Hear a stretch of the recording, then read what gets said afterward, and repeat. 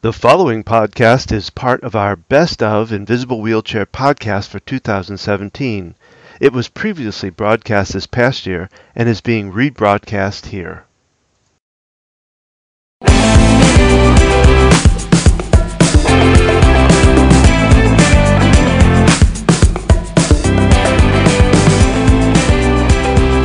Welcome to another edition of the Invisible Wheelchair Interview Podcast. I'm Donald Grodoff, family coach with FamilyOCD.com, FocusedHealthyFamily.com, and of course, InvisibleWheelchair.com. In the Invisible Wheelchair interviews, I get the wonderful chance to interview some of the experts with obsessive-compulsive disorders, professionals that treat OCD, people who are going through or have been through OCD, parents and caregivers of those suffering from OCD, and of course anyone that advocates for treatment of OCD. My goal of these interviews is to inform people on all aspects of OCD and bring about awareness of obsessive-compulsive disorder. Please remember that I am not a doctor, therapist, or counselor, and the content, information, resources, and ideas that are talked about and brought up here in these interviews are not necessarily the views and opinions of myself, Family OCD, Focused Healthy Family, and Invisible Wheelchair Podcast, and I always recommend to seek additional professional help in finding solutions for yourself. You can find out more about me at FamilyOCD.com, FocusedHealthyFamily.com, and InvisibleWheelchair.com.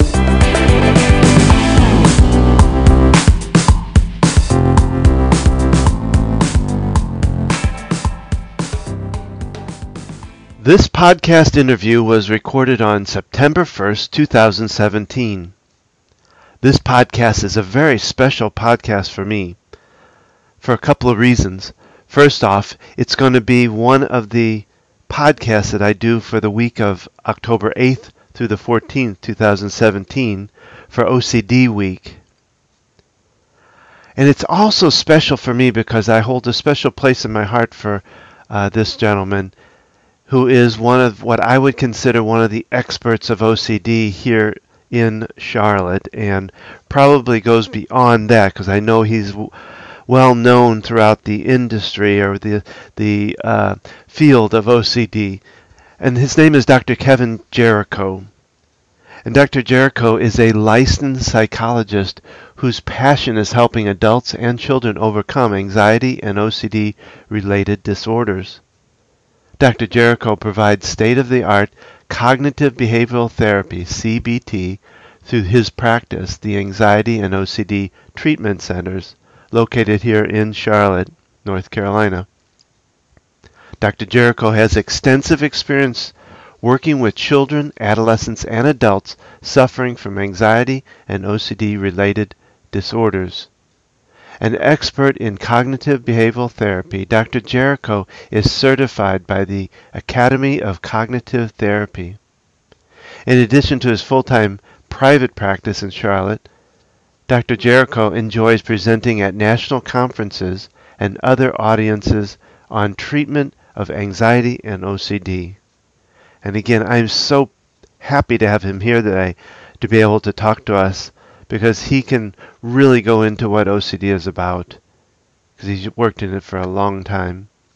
So let's get to that interview. Well, good morning, Dr. Gyoerkoe, and welcome to the Invisible Wheelchair, and I really appreciate you being here. Well, thank you, Donald. Thank you for having me. I look forward to talking with you today about OCD and treatment, all those kind of things. What I'd like to start with, Dr. Gyoerkoe, is what inspired you to go down the OCD path? Well, that's a great question. I think my path was probably similar to many other psychologists. When you're first considering a career in psychology, it's kind of a broad field with many different options to choose from. Most of the training programs that you go into try to expose you to a lot of different aspects of psychology, similar to medical students having to do all different kinds of rotations. And then as people go along, they tend to choose what areas they'd like to specialize in. And one of the main things that drew me to OCD was how effective the treatment was.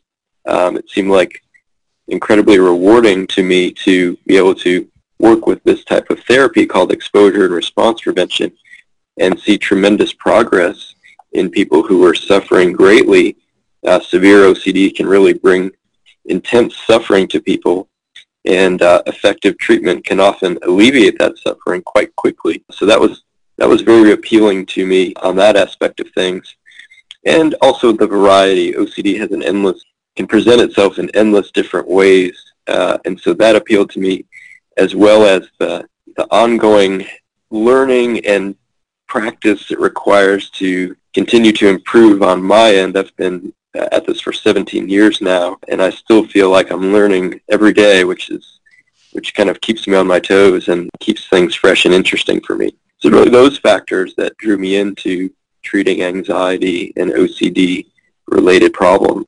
Oh, that's wonderful. That's a great cause. Since you mentioned ERP, what I'd like to ask you, I've done a podcast on ERP, and I've been through it. In fact, I've been through it twice now, so I know the process. But I'd like to get your slant on it. How you explain exposure response prevention, ERP therapy.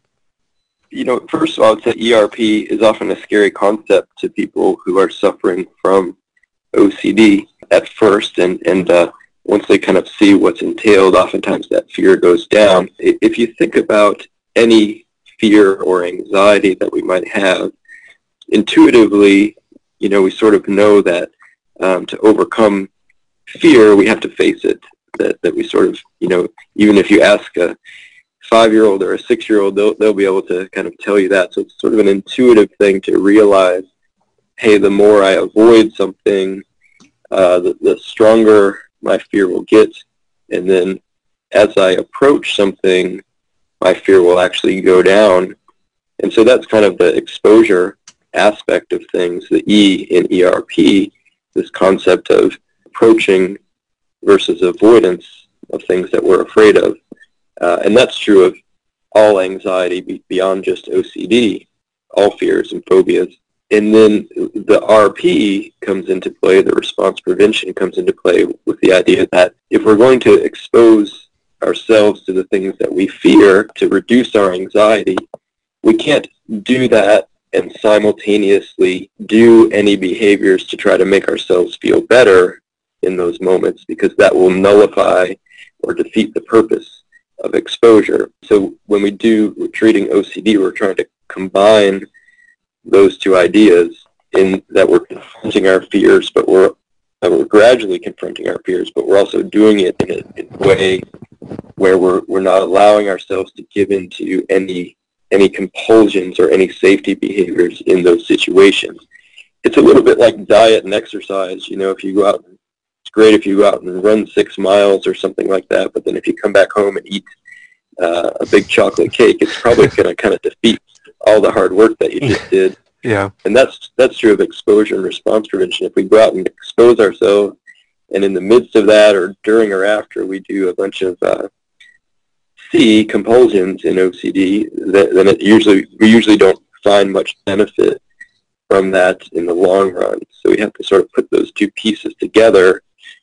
And if we do that for any fear, we'll actually see the anxiety about that reduce, not just OCD, but other anxieties as well.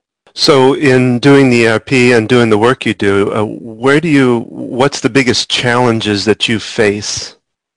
Yeah, in my opinion, the biggest challenge that we face is helping people overcome the fear of exposure response prevention. There's a lot of misunderstanding about it, and oftentimes when I mention it in one of my first meetings with somebody, they'll get this big look in their eyes and say, "Oh, I've heard about that. That sounds terrible." And then they'll oftentimes say, "You're not going to make me, jump off a bridge or something, are you?" Something. And so there's a lot of myths about exposure response prevention therapy. I think that unfortunately may steer people away from it at times. And so that's one of the biggest challenges we face, is helping people not to be afraid of doing exposure therapy work and to understand that exposure therapy typically does not involve doing anything extreme or outrageous. One rule of thumb that we use is that if we won't do it, we'll never ask somebody else to do it. I'm not going to go jump off a bridge, so I'm certainly not going to ask anybody else to do that. Yeah. And so oftentimes we can get great progress with exposures that would be just part of everyday life, that they would not be anything outside of normal existence, so to speak. There are horror stories of outrageous exposures that do happen at times, but that's not typically part of treatment. Would you say that's the challenge that you and the people you work with face? Would you say that's the biggest challenge for the person with OCD also? Yeah, yes, I would agree with that. I think that's their biggest challenge too, is overcoming that sort of fear of starting exposure and doing exposure. And then typically once people get over the hump on that concern, they usually just roll and make good solid progress. But if they have any initial concerns, I would say that's the biggest challenge. And the second biggest challenge I think people face is the anxiety that is produced by exposure. Exposure doesn't work if it doesn't produce any anxiety, and so we have to produce some, but not a ton. And so kind of managing that and coping with that and allowing that to be there. And so with that thought in mind, something just came to my mind to ask you about the idea of compensations. That was one of the biggest things that I learned personally, and my wife and I learned, my daughter, is that we had to control the compensations that we were making for her. Would you agree with that? And do you think that's part of the work you have to do? So when you say compensations, are you referring to other people helping? No, what I look at as compensation is, for instance, with my daughter, she at one point was stuck on the couch. We were bringing her a box full of plastic spoons or forks. She would take one out and use it and throw it away instead of using a regular silverware and coming to the table. So we were compensating by giving her that. We were basically, I think, to me, compensation is feeding OCD. And that's the way I looked at compensation. So I talk about that. I did a podcast on it because to me that seemed very important. What we had to do eventually is to slowly back off those compensations and draw her back to doing the things that regular people do. Right. Yeah, no, that's 100% true. And you bring up a great point when we're talking about compulsions, or sometimes we just call them safety behaviors.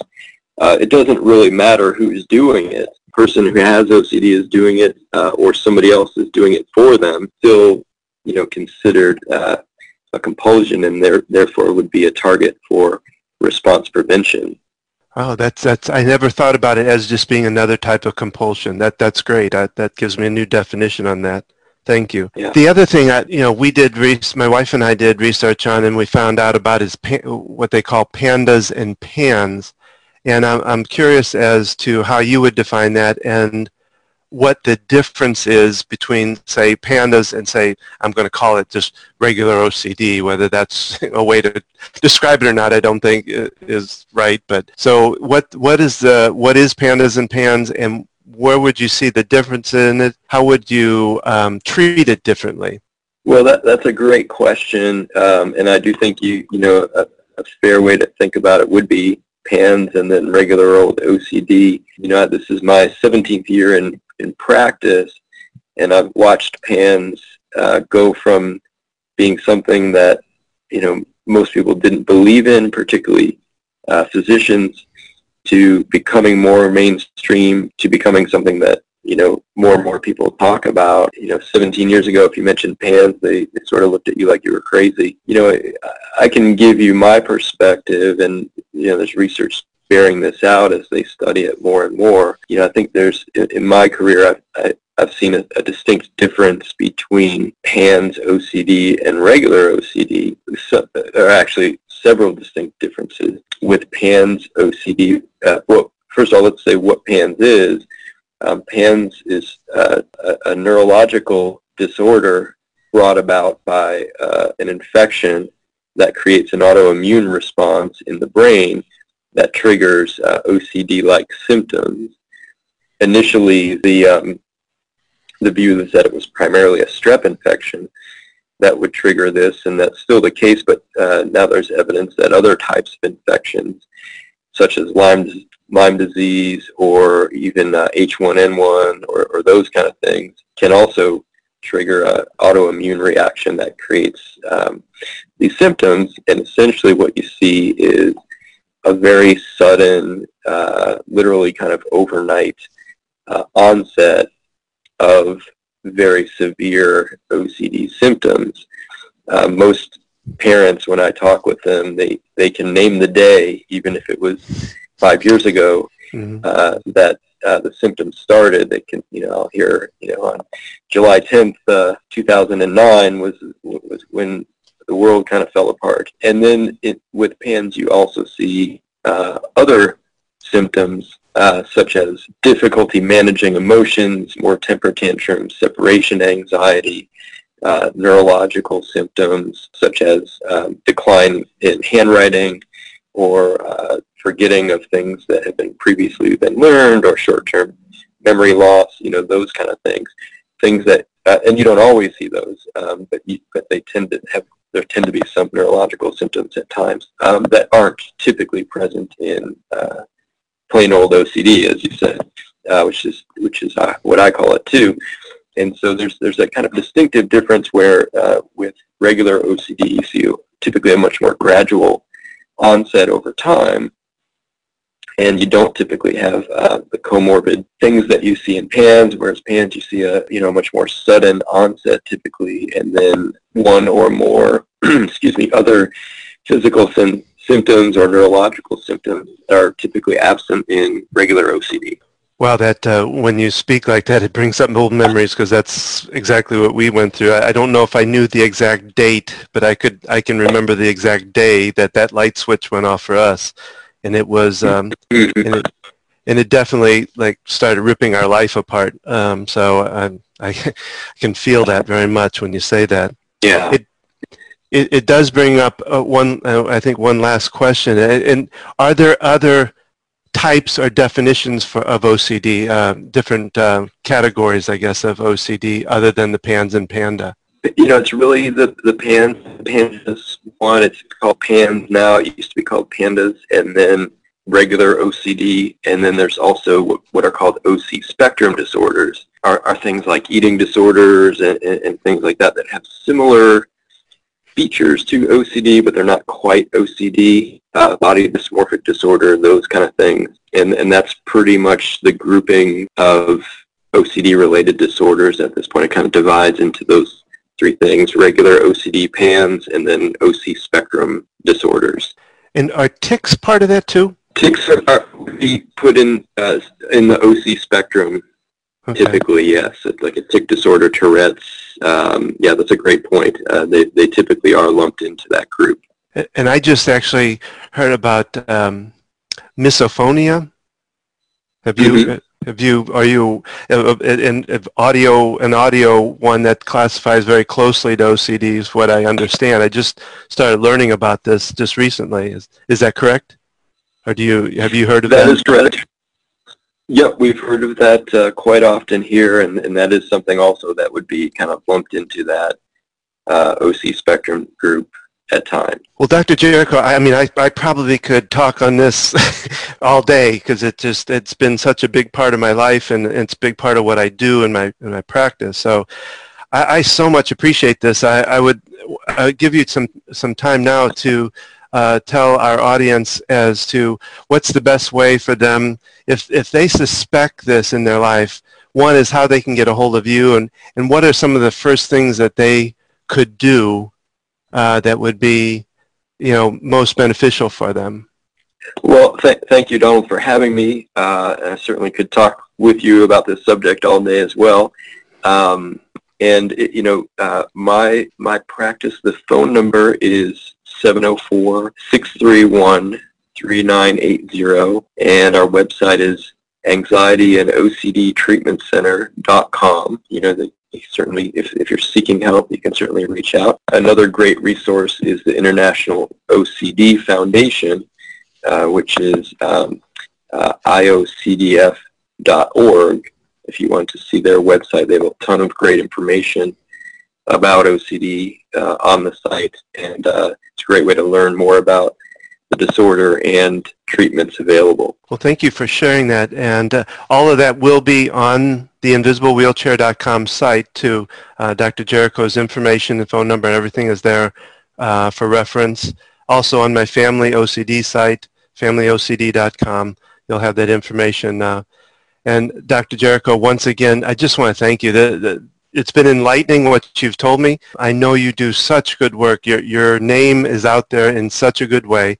You're kind of known, I think, out in at least in the local area as the local OCD expert, but I think it spreads further than that. I'm sure you do work all over the country probably, maybe even over the world, and I really admire your work, and I, again, appreciate you being here. Well, thank you for having me. It was a true pleasure, and I look forward to collaborating in the future, and we'll talk soon.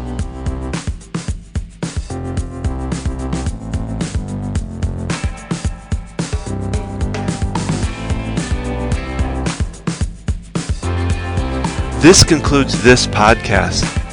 Please remember to leave comments for me, because that really helps me to understand what you're looking for and helps give me fodder for the next possible podcast. Also, I'd love to hear your invisible wheelchair story if you're willing to share it. If you are, feel free to go to invisiblewheelchair.com and click on Tell Your Story. Now, if you've heard these things and you feel like you need further assistance or some help in what you're going through, and you want to spend some time with me working through those issues, then feel free to book a session at focusedhealthyfamily.com or familyocd.com, or simply call me at 704-562-1630. Finally, don't forget there is a tapping recording following this podcast you may want to take advantage of. I hope you've enjoyed this podcast and will join me for the next one. Remember, keep tapping, talking, and transcending your life to new heights. Thank you, and have a great day.